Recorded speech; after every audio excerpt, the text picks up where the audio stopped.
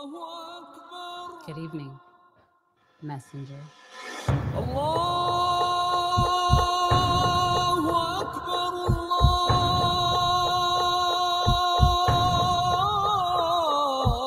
You convinced us that you were the last messenger.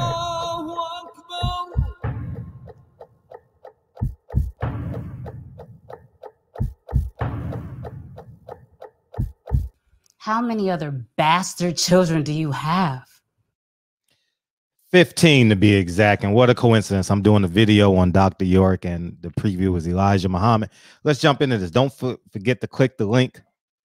Click the link in the description below and feel free to watch I think it's the greatest short film on earth. You know, we've been invited to close over 15 film or just at 15 film festivals, and the film has only been out 35 days, 37 days. So thank you guys in advance for supporting the film, and go ahead and click the link and download it, man. But I ran across, appreciate to my boy G, man, for helping me find this. Mark Lamont Hill still calls Dr. York Pops. And he even said it when in competition with Dr. York's son. I'm going to play the clip and we're going to have a conversation.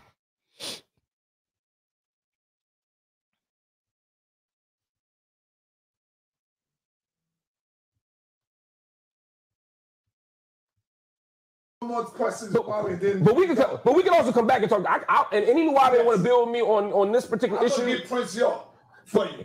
You sure that's a good idea? He want Prince York. Prince York won't do this. I promise you he won't. It was difficult for me, right? And I wasn't there. I was just reading stuff. Well, it works out because he wasn't either. So there's no disrespect to Prince. I don't have no issue with Prince York. He's too young. He's just too young to have been there. He was alive when Pops was arrested. Right. But he wasn't around. Right.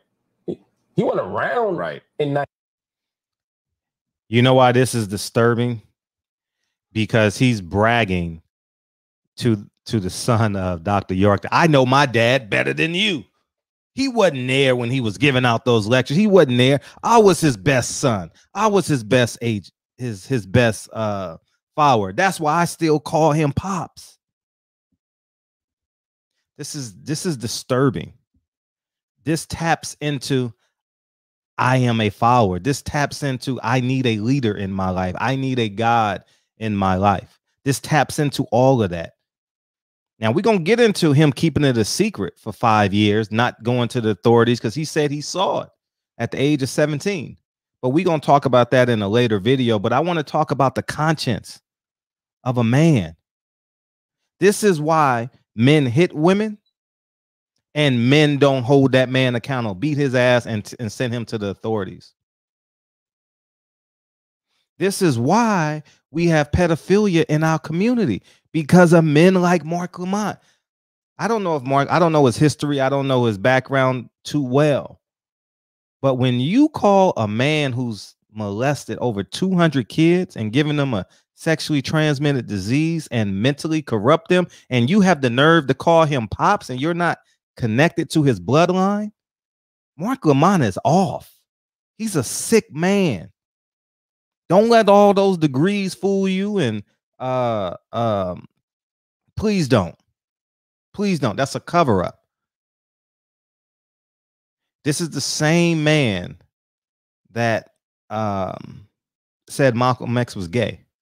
This is the same man that said that Dylan Roof don't deserve the death penalty. He's a confused man. He's like, him and Nick Cannon are in the same boat, thinking that this information gives them freedom. This information makes them a leader. No, they're sick. There's some, I mean, they're dangerous. Because you know what happens? Because they born black, they got a little bit of drip, they got a little bit of melanin, a little bit of swag, a little bit of sauce. And it fools people because Mark Lamont always walks into the room when he's not in his suit and Jordans, and he has messages on his shirts or in his sweaters, and he fools you when you on 125th Street. But he doesn't live that life. He has a white he has an Indian boss or something like that, or a non-black boss, and he is not in charge of his life. He has to echo what they tell him to echo. And I think it's very, very important that we understand the sickness in these men. These are sick men. He's literally in an interview and still 16 years later in competition with Dr. York's son, in competition with him. I'm the better son. It's a problem. This is a real big problem because he didn't tell on Dr. York. And you know why he didn't tell on Dr. York? Because he's calling him Pops 21 years later.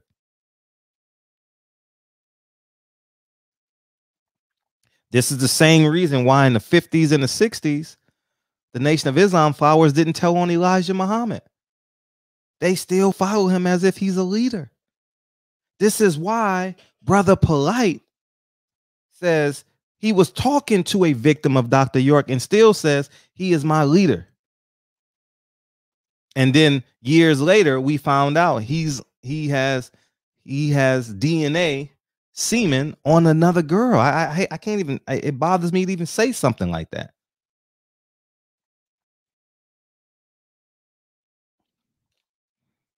These are the sick individuals, man. And when we have honest conversations with each other, we see it.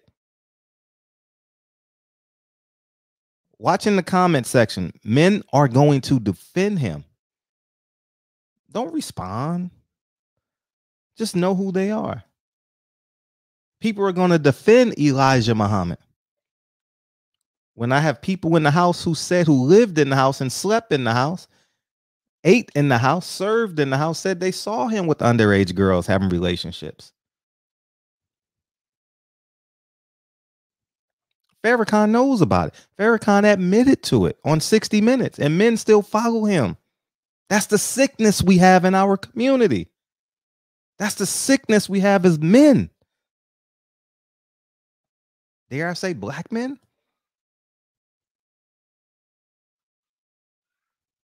Farrakhan admits to it. You follow Farrakhan, and we got to protect black women.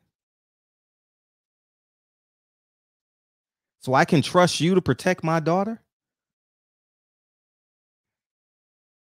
Mark Lamar Hill still calls a man that's over 200 kids. And he still has the nerve to call him Pops. And he's not even physically related to him. What, he met him when he was 17, 18, 19 years old, as he said? He was a late teen? Man.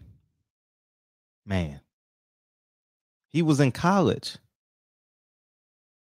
And he still didn't tell on Doctor. We're going to talk about that in another video. But I just think it's just incredibly important that we have these honest conversations, man. And you want to watch an honest film? 9 Wives, honest film.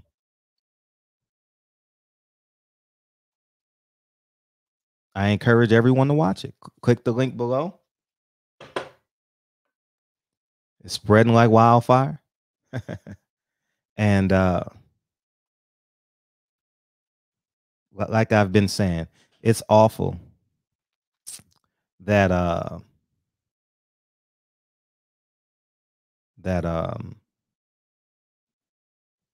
we got to debate this. We got to blame the woman for a man's behavior. We got to blame the 14-year-old victim for a man's behavior. She shouldn't have been there. So who convinced her to be there?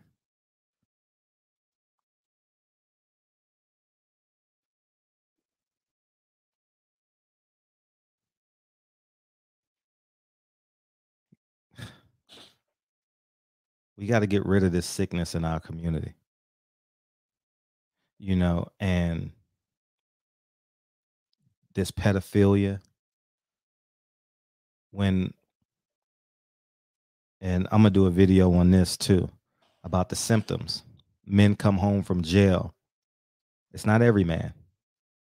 Many men come home from jail, doing time in jail. And because they have time on their hands in prison, they do a lot of reading, they do a lot of research, and they've tapped into their higher self. But when the lights go out in prison, they have a boyfriend. And when they get out of prison,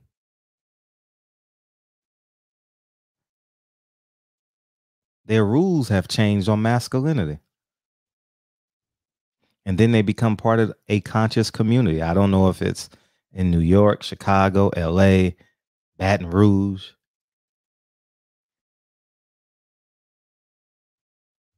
So now they think being with boys is okay. Being with girls is okay.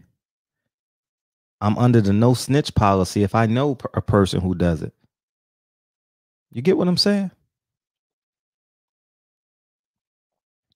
These are conversations we've never had that I've never seen online before.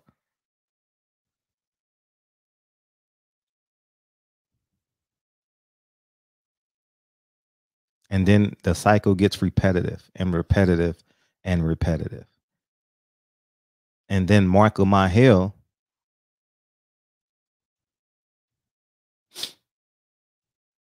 is confident enough to still call a man like this Pops. And he's not physically related to the man. He wants to outduel his son. We want to talk about masculinity, right? We want to talk about manhood, right? That's what we want, right? That's what we really want. Do we really want men to be men, or we want men to be followers? Do we want men to be robots? We'll never tap into our higher self if we're still calling a man like him Pops. Mark Lamont Hill is a fraud. He's calling a man like him Pops.